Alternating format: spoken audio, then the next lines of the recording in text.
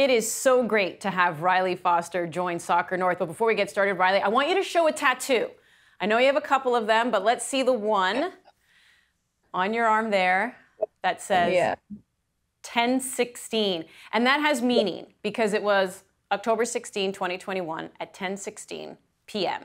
that you were on an international break, you were in Finland, you were on your way to a Drake concert with some friends when you had the car accident. You've said, I should have been dead. What has it been like since that moment?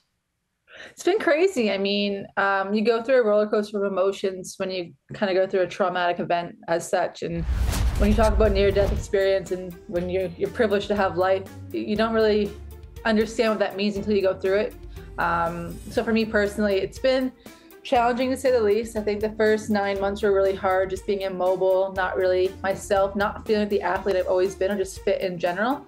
But the last 4 months have been really, really progressive, being in the gym, rehabbing, working hard, and I'm just seeing a lot more strides forward than I used to see backwards. So although it's been really challenging, it's been really positive, and I've learned a lot about myself through the whole process. Speaking of tattoos, playing for Liverpool, they play the song, they sing the song to their players, "You'll Never Walk Alone." That too is a tattoo that you have. You actually got that after your grandmother passed away in 2013. How supportive has the club been during this journey? It's been amazing. I couldn't have wished for or hoped for a better situation possible. Like the club from minute one were right beside me with anything and everything I can need. They help my family, they help myself, they've helped me travel, they've helped my sister and I travel. Everything's just been really forward. And that could be different in a lot of women's sports, and you never know what could happen. I think I was one of the things I was scared about was, am I gonna have a contract at the end of the day? Am I gonna be able to get back and do my rehab with them? But Liverpool was guaranteed me 100% safety and security and have been nothing but supportive. Along with the club, the fans have been absolutely amazing, and I couldn't thank them enough. You've documented your journey the last year on social media. Why was it important for you to have others see what you were going through and also see the progress you're making? I think for me, it's a matter of just being honest and transparent with what I'm going through. A lot of people may go through trauma, but no one really knows the journey and the ins and outs of it. And then on top of that, it's also something for me to look back upon.